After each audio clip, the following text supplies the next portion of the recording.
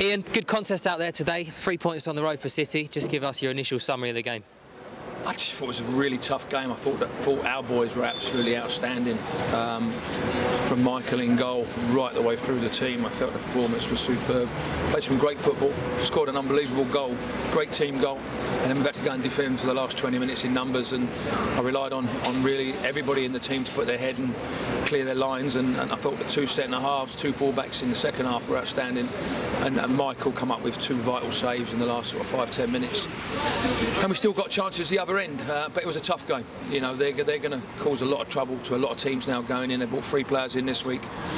The system that play is effective. I'm surprised they've not won more games than what they've done, but that was tough today. But I felt the 11 and the subs that was there as well was an outstanding day for us today, and I'm so pleased for everybody.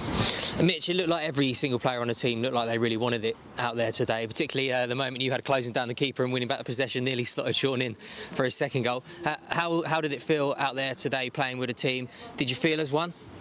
Oh yeah, I think, as everyone always says, we've got a great group of lads, so we always feel as one.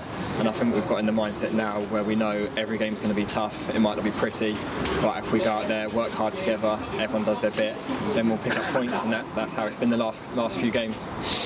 Ian, the first half, it was a very up and down game, chances or half chances at both ends.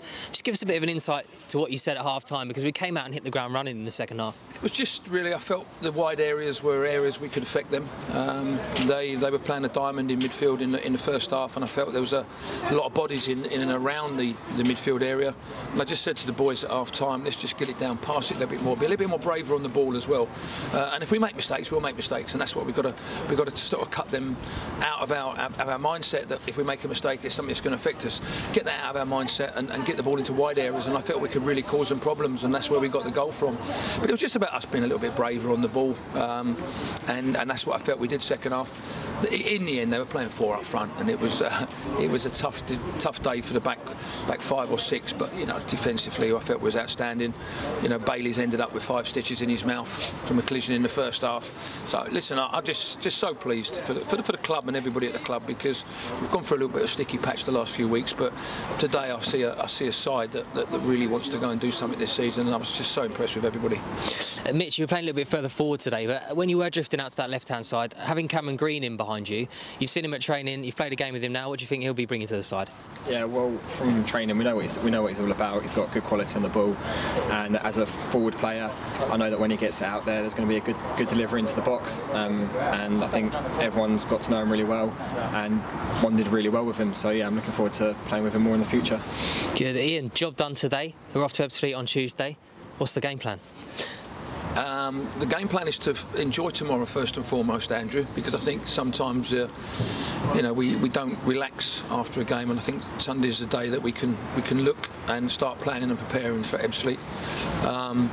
Dean went and watched them on Tuesday night and has put an unbelievable report together in terms of what we've got to do Tuesday night, and we know we're in for a massive game. Every game we play at the moment is a massive game, and it's going to be tough on Tuesday. We've got to make sure that we get the information across to the players in the next sort of 24-48 hours, so when we do turn up there on Tuesday night, everybody knows their jobs.